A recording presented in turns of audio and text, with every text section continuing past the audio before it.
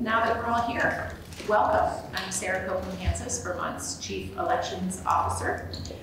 With me today are Election Director Sean Sheehan, Deputy Secretary Lauren Hibbert, and representatives of the three major parties in Vermont.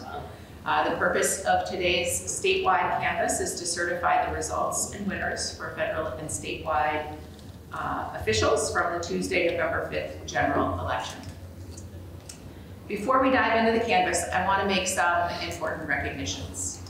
First and foremost, Vermont's town and city clerks have been working diligently for months to prepare for and to conduct this election. They are truly the backbone of good elections in Vermont, and they have been required to put in many extra hours and a lot of extra attention to details in order to ensure that this election went smoothly on top of their regular duties as clerks. And so we should all thank our town or city clerk. Second recognition, my elections team. This small team has been working nights and weekends to make certain that the clerks have what they need in order to conduct free, fair, and accessible elections. They have been overseeing ballot creation, engineering a universal vote by mail election, and frequent campaign finance filings over the past months. And this has kept this team moving at a sprint pace across a course that feels more like a marathon. So thank you to your team. I also want to thank our Civic and Voter Engagement Director. There's a whole team led by Robin Palmer. We were able to create Vermont's first universal voter guide for the 2024 general election. And this team has been out engaging voters, registering voters for many months over the summer. And I think that the heavy participation that we saw in this election has to have been aided by the work of our voter engagement team. Lastly, in the run-up to the 2024 election, we had great collaboration with Governor Scott and his team. And in particular, I want to thank the Agency of Digital Services and BGS for their collaboration and for helping us to ensure a smooth and safe election. So our mission as Secretary of State and our team is to provide a secure and accurate election. The canvassing process is a careful and deliberative process that is defined in statute, and what you will witness today is a result of that process. As I said back in August, we needed to turn our focus to ensure that the general election would be able to be certified efficiently, on time, and with confidence. And I'm happy to say, as of 10 a.m. on November 12th, we are pleased with the results of that focus. I'm relieved that this is the last statewide election that we will be administering under our old election management system. Moreover, I'm really proud that our elections team, our technology partner, and our town and city clerks put in the extra work that was necessary to iron out the wrinkles and make sure that the system worked on its last hurrah. Immediately after our election, our team, in conjunction with clerks, diligently checked the accuracy of the election night results. This is the reason the certification period is 7 days in statute. This is an important period of time where every vote is checked, double-checked to make sure that we have tabulated all the ballots and that the results are accurate. We will always prioritize accuracy over expediency. And so we thank you for your patience and the patience of Vermonters as we conducted this deliberate process, ensuring accurate results reflective of each and every ballot cast by Vermont voters. Today's canvass of federal and statewide results is an important part of the results certification process. As I said earlier, we're joined today by members of the three major parties. Together we will review and certify vote totals and winners in statewide and federal races. Vote totals before us are the summation of official return of votes submitted to our office by our town and city clerks. I am as pleased with the technical administration of this election as I could possibly be, but I'm even prouder of the participation levels. And this is what participatory democracy should look like. In Vermont, this year, Vermonters came out in record numbers. We had 522,600 Vermonters registered to vote as of Election Day this year. 372,885 Vermonters voted, topping the total participation in 2020 for a new total participation record. This represents more than 71% of registered voters in Vermont. This proportion is second only to our 2020 percentage turnout. Nearly 64% of those who voted early, using a ballot that was mailed to them by the universal vote by mail system. So this was more than 237,000 voters. It was slightly lower than the proportion in 2020, which is understandable since we were in the middle of a global pandemic at that time. After our review, we'll sign off on the certification of the results and the winners as official. And so with that, I'm going to turn this over to Elections Director Sean Sheehan.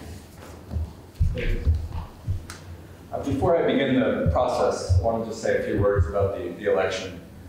In short, the way Vermont's 2024 general election was conducted makes me proud to be a Vermonter. I think it starts at the top. I want to thank Secretary Copeland Hanzas, Deputy Secretary Hibbert, Chief of Staff Mills, hiding behind the cameras there, but your team absolutely provided leadership, foresight, support, and liaisons to local, state, and federal partners. I want to thank my staff in the Elections Division for their tireless work and steady hand this year. They pulled off a successful presidential primary back in March, down a couple staff members, including a director. They brought on new staff and aspiring candidates, brought them up to speed over the spring, new staff including me. And then they worked with municipal clerks and other partners to run the statewide primary in August and the general election last week. As the Secretary mentioned, they did all of this on old systems while simultaneously working to build new systems, which we're very excited to launch next year. I want to thank the Secretary's civic and communication staff, as well as all the voter registration efforts, volunteers who conducted outreach, all the media outlets for your voter education. Record high registration, record high voter turnout. Those things don't just happen on their own. Those records are a testament to all of the work, producing voter guides, holding voter registration drives, and reminding every Vermonter that their voice matters.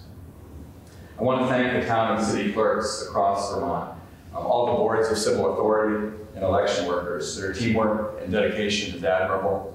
Their commitment to a fair and accessible and accurate election is something we should all be thankful for. Elections are just one of many duties clerks serve in our towns, and oftentimes they're part-time, paid for just a handful of hours per week. And this year, they didn't just have to hone their expertise on election procedures, they also had to take crash courses in cybersecurity and physical security to prepare for this year's election and threats that we haven't faced in the past. On that note, as the Secretary said, I want to thank the administration for their collaboration to ensure Election Day would not be derailed. From the Agency of Digital Services to BGS, to Vermont Energy Management, Vermont State Police, to Governor Scott, who joined Secretary Copeland Hanzas the week before the election for press availability. Many of you were there, both urging Vermonters to partake in our participatory democracy and to do so in a peaceful and respectful manner. I want to thank the public. I think Vermont voters really heeded that call. After hearing a smatter of vitriolic anecdotes in the weeks leading up to the election from clerks, from election workers, Election Day itself went largely smoothly and respectfully. We heard that voters who forgot to BYOB, bring their own ballot, understood that they had to sign an affidavit to get another ballot and willingly did so.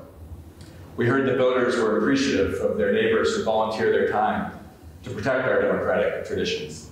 And in fact, down in Weston, we heard from the clerk that there was one voter who brought in a bouquet of roses to give to election workers as their thanks. That really warmed our hearts to hear that. And finally, I want to thank election observers, both domestic and international.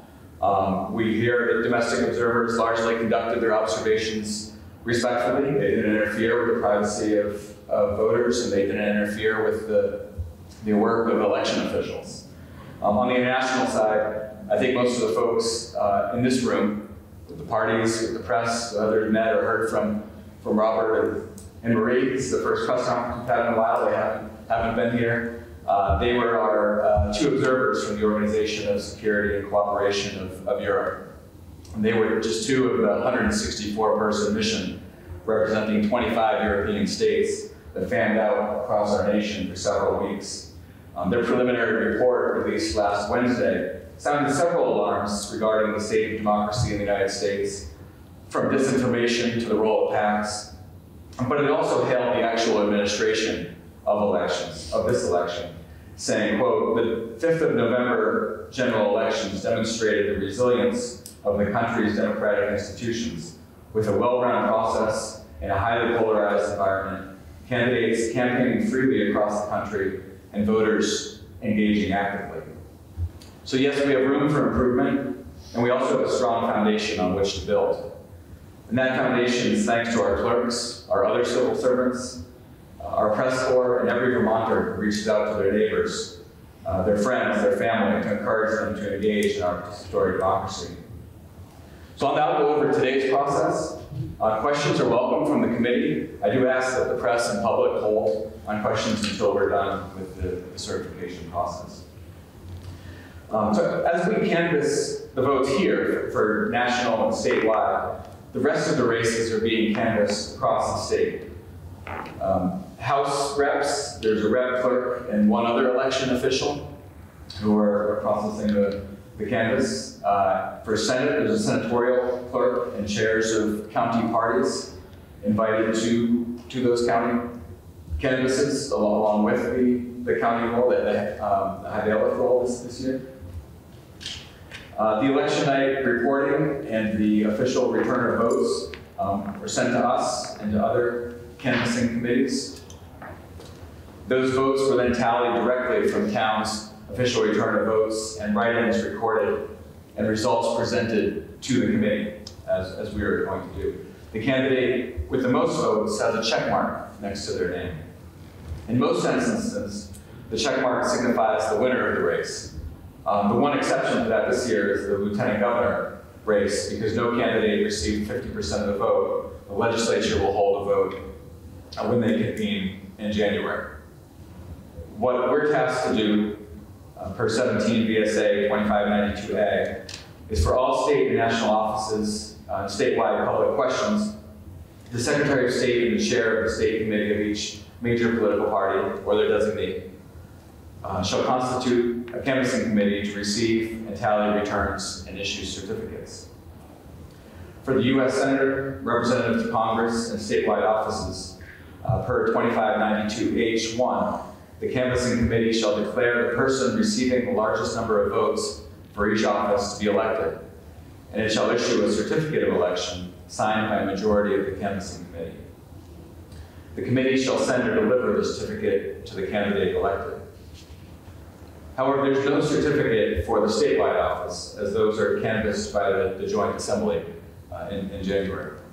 Per 2592K, in the case of the offices of Governor, Lieutenant Governor, Treasurer, Secretary of State, Attorney General, and Auditor of Accounts, the canvassing committee shall prepare a certificate of election, but shall not sign it. The prepared certificate shall be presented to the official canvassing committee appointed by the General Assembly pursuant to Chapter 2, Section 47 of the Vermont Constitution for their use if they desire. So for the U.S. Senator and representative to Congress, we will sign the report and sign the certificate of election for the winning candidate.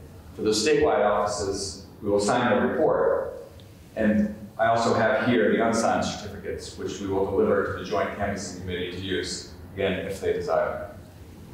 I have 3 sets of documents here as well, the statewide canvass, summary pages for each of you. I have some here for the press you can distribute after as well. We also have the turnout report, which is broken down by county and statewide.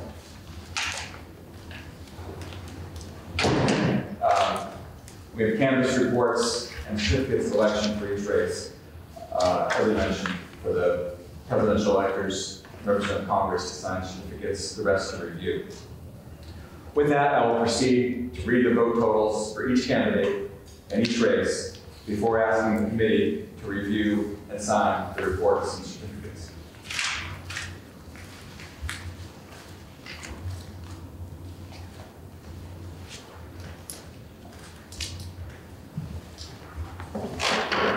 For the report, the official report for the canvass committee for U.S. President and Vice President, Kamala D. Harris and Tim Walz, the Democratic Party, received 235,791 votes. Donald J. Trump and J.D. Vance, Republican Party, 119,395 votes. With the We the People Party, Robert F. Kennedy Jr. and Nicole Shanahan, 5,905 votes. For the Libertarian Party, Chase Oliver and Mike Kermott, 1,828 votes. With the Socialism and Liberation Party, Claudia de la Cruz and Karina Garcia, 1,710 votes. The Peace and Justice Party, Cornel West and Melina Abdullah, 1,549 votes. The Socialist Worker Party, Rochelle Fruit and Dennis Richter, 211 votes. So here are the two documents to sign.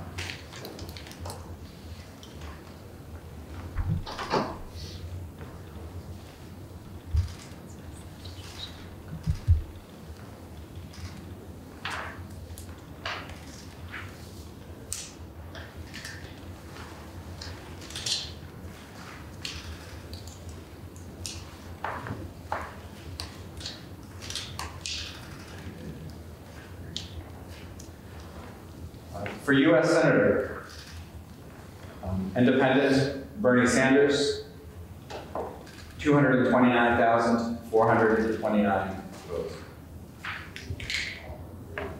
For the Republican Party, Gerald Malloy, 116,512 votes. Independent, Steve Berry, 7,941 votes. Libertarian, Matt Hill, 4,530. Peace and Justice Party, Justin Scoville, 3,339.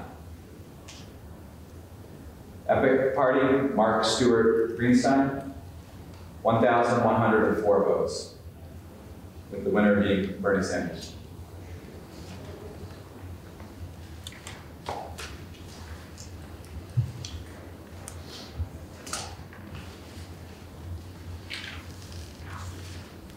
For Representative Congress, Democratic Party, Becca Balin, 218,398. Republican Libertarian, Mark Koster, 104,451. Independent Adam Ortiz, 19,286. Peace and Justice Party, Jill Jesse Diamondstone, 7,552. The winner being Becca Balin.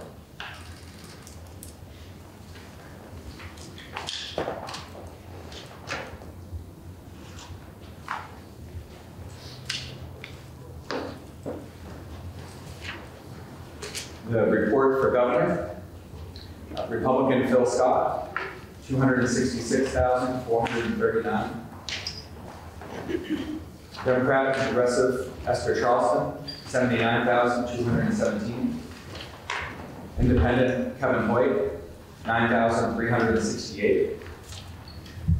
Peace and Justice June Goodband, 4,512. Independent Eli Koa Mutino, 2,414. The winner, Phil Scott. And this one, we only signed the top sheet. For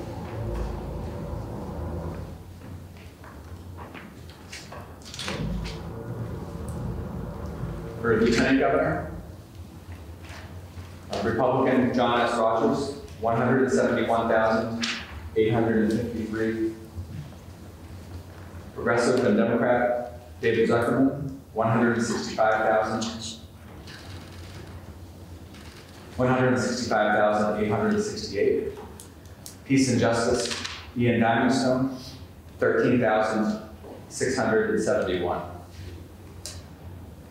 And with this, you'll see there's the check mark signifying that, that John Rogers received the most votes. And as we noted, it will be the election of the joint committee. And that's also noted on this. And we decide to count. For State Treasurer, Democrat Mike Pichak, 211,134. Republican Josh Beckhofer, 135,763. Mike Pichak, the winner here, will sign the top sheet.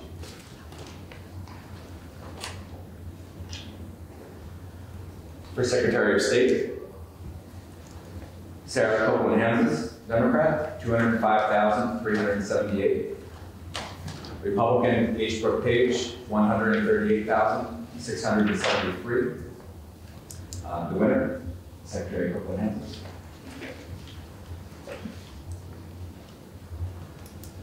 For Auditor of Accounts, Democrat and Progressive Doug Hoffman, 207,195. Republican H. Brooke Page, 134,066. The winner, Doug Hoffer, who's on the top sheet. And finally, for Attorney General, Democrat Charity R. Clark, 200,711. Republican Ter Nelson, 128,798. And Peace and Justice, Kevin Gustafson, 17,159. With the winner, Charity Clark. Again, we will sign the top sheet.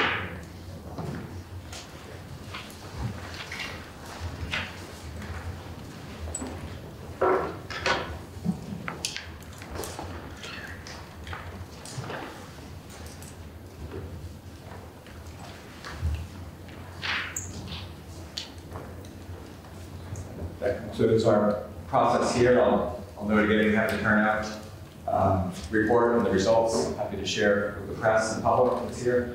We have one copy of the full canvassing committee report, the breakout by towns. As you can see, it's very thick. That will be posted on our website later today, along with the canvassing results from around the state as they're sent in to us. With that, this concludes the canvassing committee. So I just want to take a few moments to thank you all. Thank you for participating in this certification today, but more importantly, thank you all for the work that you did over the previous many months to engage with voters, to connect candidates with voters, and to strengthen our democratic process by ensuring that every voter has the opportunity to understand which candidate they think would do the best job. In order to maintain a vibrant democracy, we all have to work hard to ensure that voters have the information they need to make the right choice of who to support on their ballot. And I'm really proud of the interest and enthusiasm that voters and candidates had during this election. The story of the 2024 election is record turnout, and in a democracy, that's the win. Okay. Thank you. Thank you. Thank you, everyone.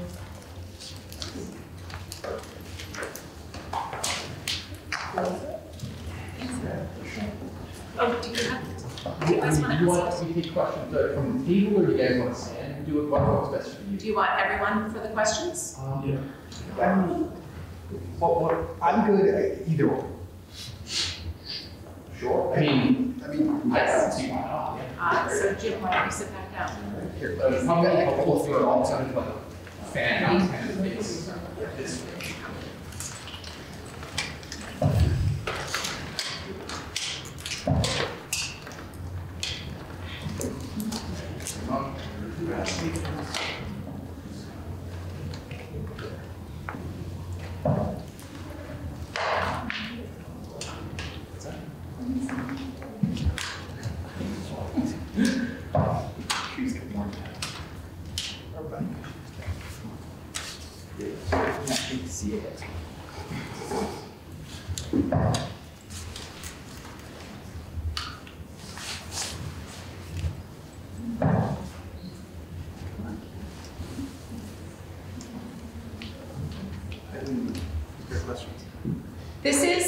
This is a public proceeding, and we would welcome you to come sit down with your students. Thank you.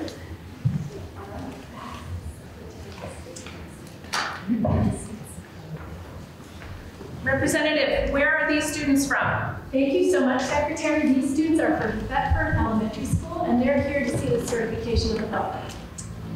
Welcome, Thetford Panthers. I'm Sarah Copeland Hanzas. I live just up the road in Bradford, and I'm really happy you could be here with us today. We have just finished certifying the results of the 2024 election that happened a week ago, and now we're going to take some questions from members of the press about the official process that we just finished. So who's first with questions?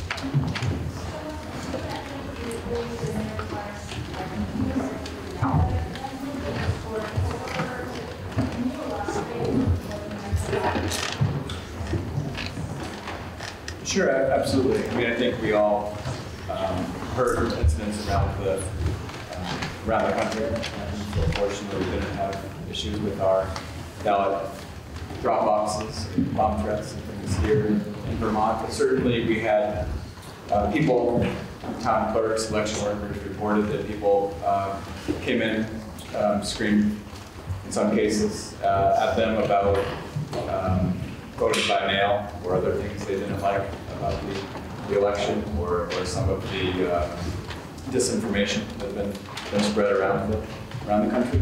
The Secretary of State put out together with clerks a video on election security in Vermont, so the Vermonters can understand what happens to your ballot when you cast it, how there's protections against fraud and other efforts. We think those videos helped a lot, but still, I think with everything that people read, pass on online, a lot of the disinformation and misinformation that we're circulating, Vermont wasn't immune to the vitriol, and we did hear several cases in the weeks leading up to the election of clerks who would be working alone in their clerk's office or with an election worker, and people coming in and getting quite heated with them, things that are beyond their control. They're carrying out their civic duty in the town within the bounds of state law. And so that led us to take certainly precautions. A lot of the training this week, as we referenced in the month leading up to the election, with election workers on how to de-escalate any situation, so that clerks and election workers would feel equipped in that way. And as I mentioned, the governor coming over and joining Secretary Copeland Hanzas for that media advisory, helping get the word out to Vermonters to really be respectful on election day. Election day itself, we didn't hear many incidents at all. We really heard overwhelmingly that people were respectful. So we're very thankful to Vermonters for that.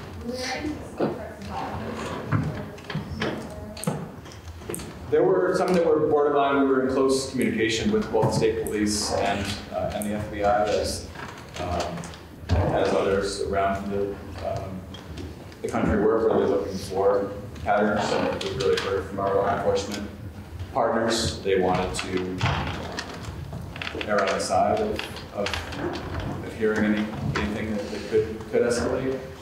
There weren't, I'd say, explicit threats, but there were certainly implicit threats and a lot of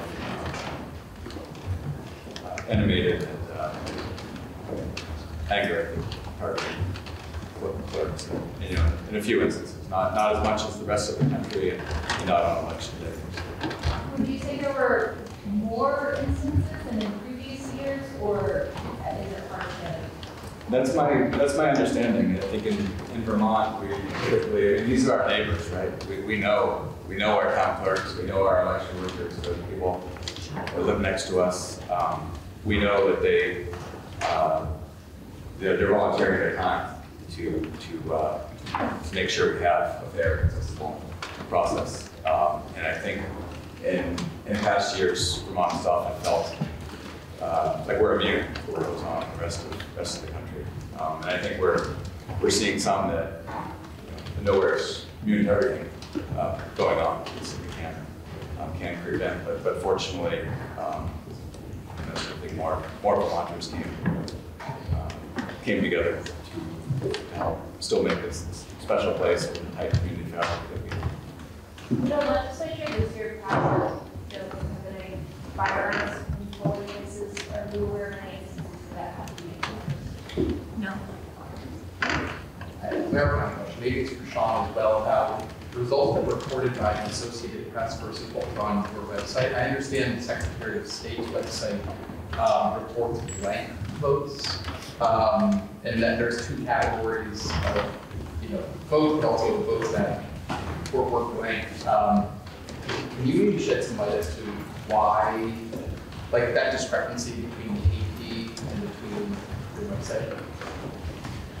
I can't speak to all of the AP's process, but I do know that they have reporters and stringers out in many towns, many polling locations, so they get the summary sheet or the results often from clerks, from local election officials report on that. The process, as we have, is that the clerks can, if they're a tabulator town, which are towns that have 1,000 voters or more, required to use a tabulator for state law. If they have fewer than 1,000 residents, they can use, they can hand count if they wish. So the towns that use tabulators, at the end of that, they get the tabulator tape with the results saying the total number of votes cast, the write-in votes, but not, they don't have, it's a manual process then to see who the write-ins are for. My understanding is the AP, if they're there, reporters, I mean, the public can see the tabulator tape and report on information from it. The clerk and the election officials then enter that information from their summary into our election management system. Those results, as they're entered by clerks, are the unofficial results that are posted on election night. So that happens anywhere from, 7 to 10, a few minutes after 7 o'clock when the polls close, up until I think it was about 1:30, 2 o'clock in the morning when the final of our 247 town and city clerks were entered. The results, again, the hand count towns take longer for that part of the process. Then over the following 2 days until 7 p.m. on Thursday, the clerks and boards of civil authority have that time to go through who the write-ins are for, and that's a process of first assessing, breaking down all who was written in for each one, then looking and having the Board of Civil Authority see if a name is slightly different, was the voter intent to be the same person, merging those names as appropriate. Sometimes people write in candidates even if their name is on the ballot. That might be a reason why a named candidate might get a few more votes than the official return votes than they did on election night if they were also written in addition to having people voted for them in other ballots. For the blank, as we have on here, that's if people didn't vote in that particular race, they would be blank. And that in that category. If they voted for more than one, it would be an overvote. So all those numbers go through the election officials check all that information and and finalize it for the official return of votes, which come to this process here today. As far as everything that the AP does beyond that, I think that would be a question for them. How would a potential revote in Bennington County, I believe, if they move forward with that, how would that change this? I mean, number one, I guess, can you just maybe talk about why you're recommending a revote in Bennington County and how process-wise it would play into this? Yeah. So as we said at the beginning of the presentation today, the results for local elections are certified by that district clerk. In the case of an election that is contested and a recount is asked for, then the court would decide what the procedure is going forward. What we noticed about the error that was made back in 2022 in the Bennington 1 House District is that the number of voters who were mistakenly put in the wrong district was greater than the vote differential between the two candidates. And so that's why our office is recommending a revote of the Bennington 1 House race only. There were no other elections on either of those ballots that would have been close enough that those voters being placed in the wrong district could have made a difference. And so we expect that challenge will be brought today, and we will be recommending to the court that they order a revote in that race. That revote would be a universal vote by mail conducted election, because general elections in Vermont are conducted universal vote by mail. And as such, it would need to have ample time to create the ballots, mail the ballots, and have the ballots returned. And so we don't know at this time exactly when the due date or the end date of that election would be. But when we get some directive from the court, we will be able to put a little more clarity on that. Any other questions? I mean, I guess I just have one more, sorry. This maybe it's just for anybody at the table, Madam Secretary, or any of the party chairs too. How did this election go? I mean, just in terms of, we broke records by about 1,000 in terms of voter turnout. We've now had mail-out ballots for a few years. I guess just what is your assessment of number one, the fact that we had such a high turnout election this year, but number two, just how is the system working more generally? How are your parties processing it? I mean, on election day, there were already like 180,000 people that voted. 230,000. Right. So just maybe your final thoughts on the election. Yeah, I mean, I will speak on behalf of the Democrats here. I'm really grateful for the way that elections are run in Vermont. The Secretary prioritizes transparency, prioritizes efficiency.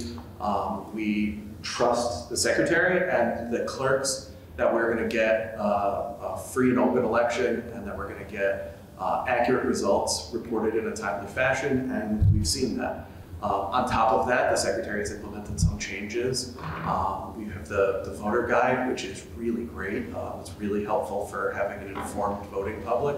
And there are some additional changes to the infrastructure around the way that elections are conducted that are going to make it easier and more transparent for Vermonters to understand exactly what's going on in the process. So I think overall, very happy with the way that this election was conducted. So yeah, I would add to that. I agree with everything Director Daniel said. I think the current system with universal mail-in voting, really great. That should continue to happen. I think for the Progressive Party, two of the big major reforms that I think this election highlighted more than ever is the need for ranked choice voting, which we've been advocating for since our party's existence. Saw some traction in the legislature last session. We shouldn't, especially for statewide and also local state rep races, we shouldn't be punting decisions to the legislature when you don't have a majority support for any candidate.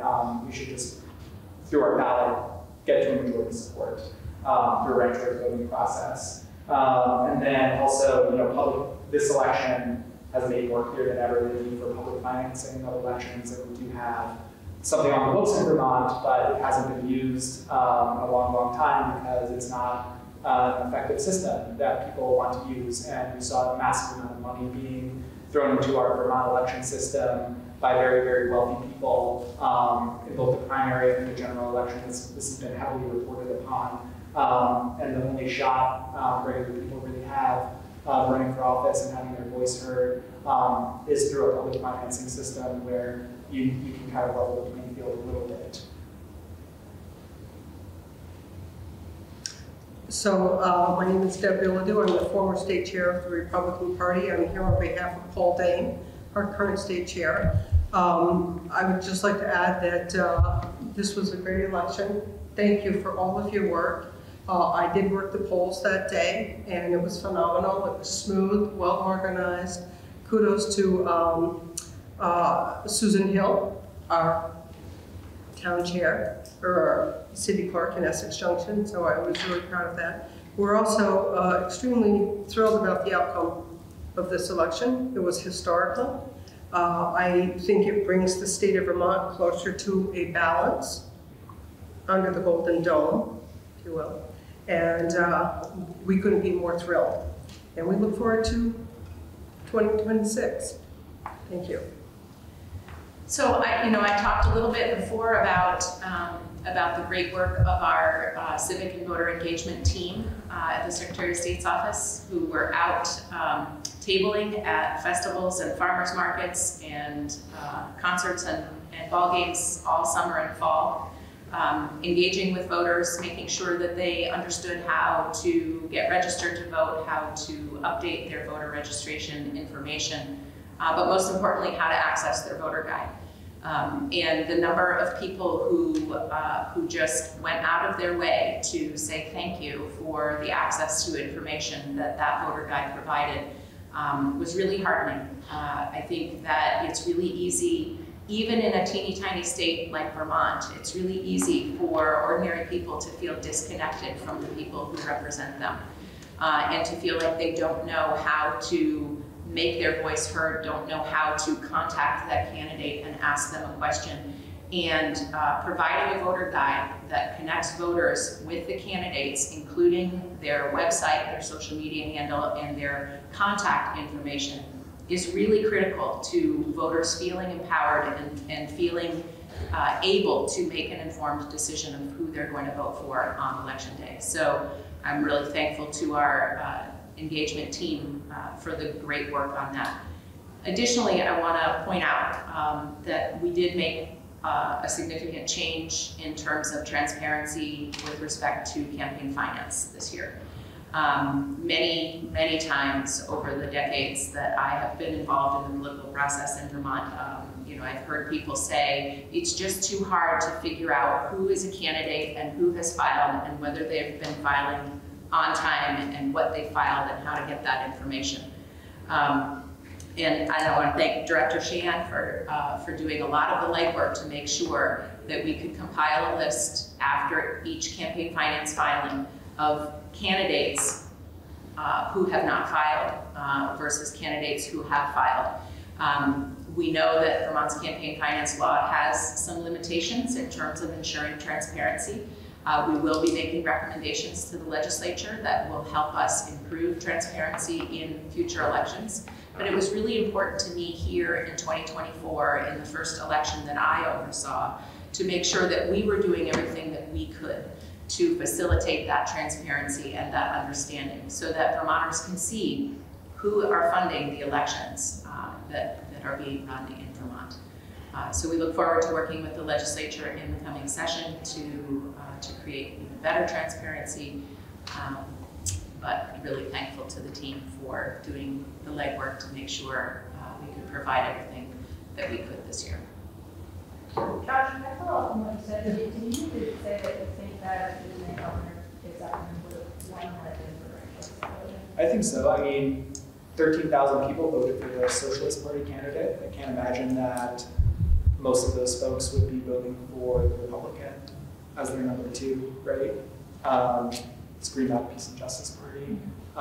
So, you know, when you see a result like that, you know, it only would have taken about half of those votes moving forward. I mean, we have no way of knowing, but, you know, that's why it's really important that we actually move ranked choice voting forward, because I think Vermont deserves to kind of know where the true majority opinion lies with the voters after the election.